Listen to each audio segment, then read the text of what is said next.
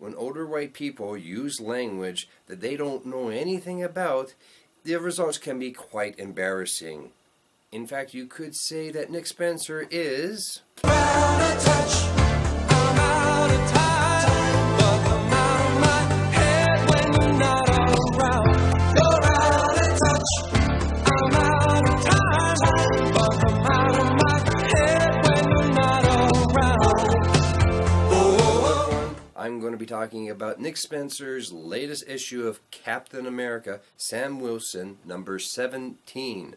In which he shows really how out of touch he is. Nick Spencer first came to my attention and the attention of a multitude of other people when he turned Captain America into a neo-Nazi and Hydra sleeper agent.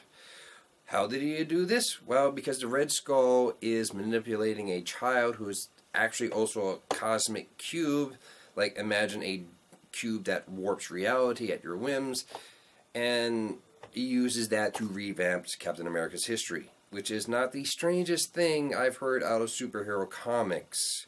Now, this storyline has the potential for some really interesting, commentary on our political landscape, because let's face it, America has never been kind to people who aren't straight white and male. In fact, you could look at the current North Dakota protests against the oil line there, the NODAPA, as proof that America gives more of a damn about oil and money than it does about people and water. However, it's got two things going against it. One, Nick Spencer just ain't that good a writer, and two, Captain America himself was created by two Jewish guys, Joe Simon and Jack Kirby, during the 1930s as a symbol against the rise of fascism in Europe. And this was also during the time when America was quite okay with it. In fact, Jack Kirby got so much hate, he had people show up to try to beat him up. Well, those Nazi sympathizers ran away when Jack Kirby said, "Okay, I'll be down there in 5 minutes." And it actually took the mayor of New York City at the time, who was a huge Captain America fan, to get people to lay off of Jack Kirby. In fact, there's a couple reasons why Jack Kirby was the king. Now, getting back to Sam Wilson, issue number 17, this issue is about, Nick Spencer just really making fun and satirizing social justice activism by having Joaquin Torres, the new Falcon, alongside Rage, who was a former Avengers and New Warriors member, defend a right-wing pundit from a leftist extremist group called the Bombshells.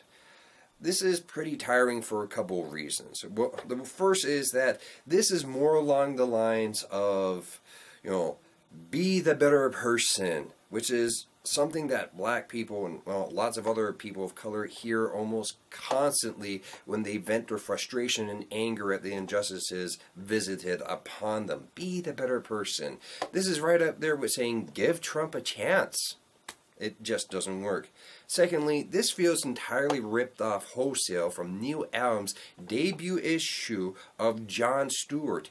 That was written in the 70s. This was written in 2016. You'd figured that there would be something more original with it.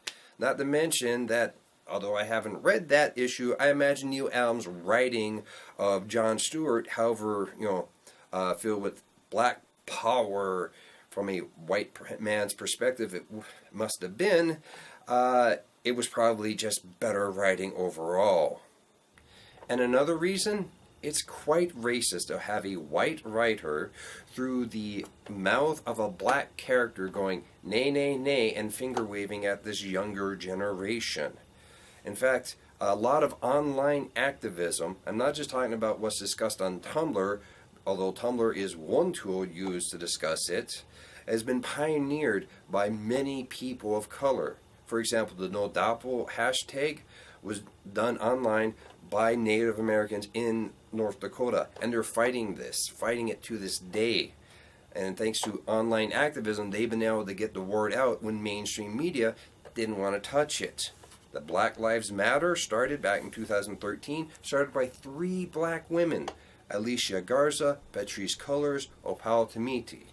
And one really famous criticism of white feminism was, "My feminism will be intersectional or it will be bullshit," by Flavia Zodin. So whether Nick Spencer meant to or not, he's basically painted all of online activism as a bunch of overly sensitive Tumblr users, especially when he has the bombshells, who are all people of color except for, the one white woman, saying things like "Captain Patriarchy. This is your trigger warning. This is a safe space. Your silent acquiescence is problematic to the extreme." My fucking God, who talks like this shit? As for the character of Ariella Connor, I have to wonder if Nick Spencer knows anything else about these right-wing pundits. See, she's easily an obvious stand-in for the likes of Tony Lauren, who was on The Daily Show, as well as Ann Coulter and Milo Yiannopoulos. And these people are paid thousands of dollars for their book deals and TV shows and their speaking tours, and they are genuinely hurting people with this speech. Their hate speech is violence against people of color and LGBTQ people and, everyone who isn't straight, white, and male. And it makes me wonder if Nick Spencer knows anything about that. And to have Sam Wilson go on with, "Oh, we've got to learn to compromise." No. There is no compromise to be had with these people. They are hurting people. And nothing else happens with this character. Like in the issue, yeah, people show up to protest, but then they have these left-wing extremists show up as though it's a complete dismissal of how we have to learn to, not take ourselves so seriously. No, you're wrong, Nick Spencer. There's no compromise to be had with these people. They need to be shouted down. They need to not have book deals, not have TV show appearances. We need to stop giving them so much damn attention. And that's all you're doing with this comic book. You're giving these ignorant, bigoted pricks attention. And you're telling us to compromise with them. No, Nick Spencer. We don't. Now, ordinarily, I wouldn't be so critical of Nick Spencer as I would of his writing. Usually when I review something, you'd be critical of the writing because, again, you don't know the person all that well. Except for the fact that, basically, Nick Spencer has been completely, utterly dismissive of any criticism that has come his way online. Telling people, not be so serious and learn to laugh at yourself. No, Nick Spencer. You're basically group yourself up with the likes of Brian Michael Bendis and Dan Slott with this. So basically, I've spent $4 on this, and that's $4 American, so it's a bit more costs. So you don't have to read this shit. Don't bother with it. This issue isn't worth it. Nick Spencer isn't worth it. It's important to point out and be critical of the media that we consume, but you can find something far better than this. In fact, I think, as I said before, Neil Adams writing from the 70s on this issue, as ham-fisted as it is of a white liberal during the 60s and 70s, is probably much better than anything Nick Spencer could write these days. I'm Triple J. That's all I got left to say. Take care.